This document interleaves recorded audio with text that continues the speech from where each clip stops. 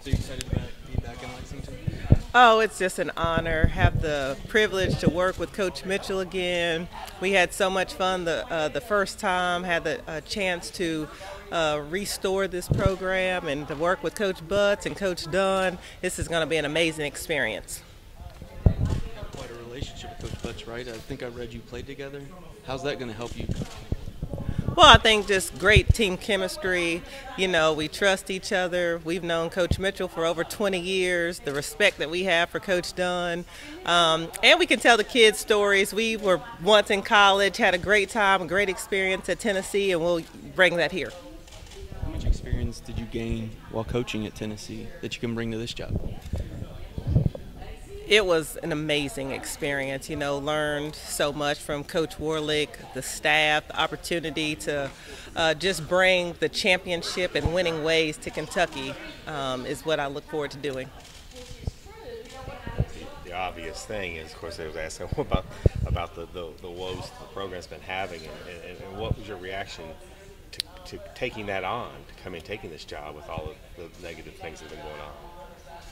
Well, you know, we just have to turn the negative into a positive. We have work to do.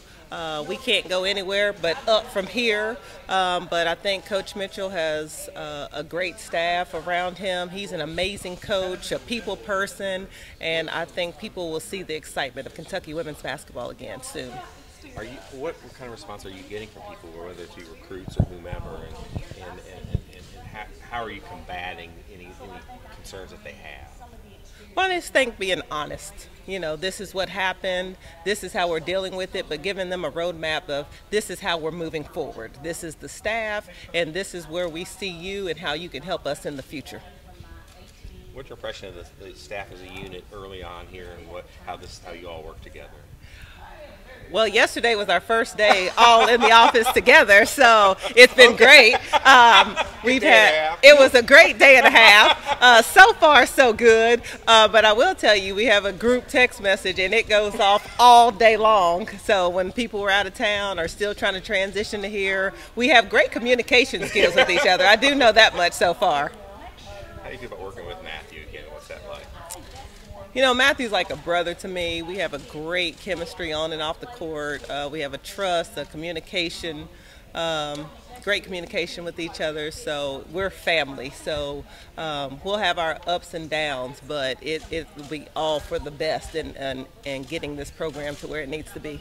The experience you've had the last at Tennessee, how is the dynamic changed and what you may bring to the table working with Matthew the second time around?